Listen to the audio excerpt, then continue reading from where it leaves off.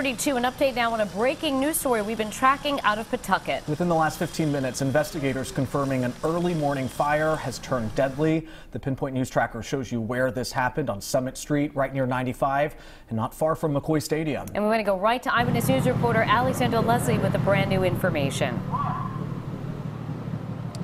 Well, I just spoke with the fire chief as well as the state fire marshal, who tell me that tragically one woman has died as a result of this fire. We know that she lived on the first floor of the home where they believe this might have started. If we take a look here, we can show you that the fire shot up to the top of the home, and it looks like the left side of the home, the roof partially has collapsed so far. Right now, crews are still working on an exterior attack and trying to put out any remaining hot spots. We know that one firefighter from Pawtucket was transported to the hospital as a result of this fire. We believe it's from smoke inhalation at this point. As far as what comes next, the fire chief spoke to that this morning.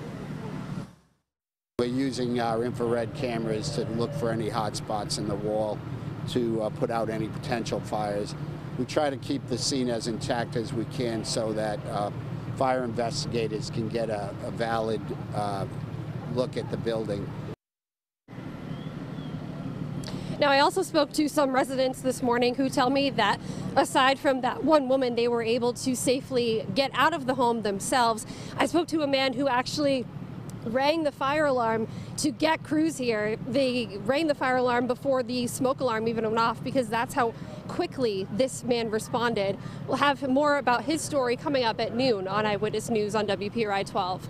For now, reporting live from Pawtucket, I'm Alexandra Leslie, Eyewitness News.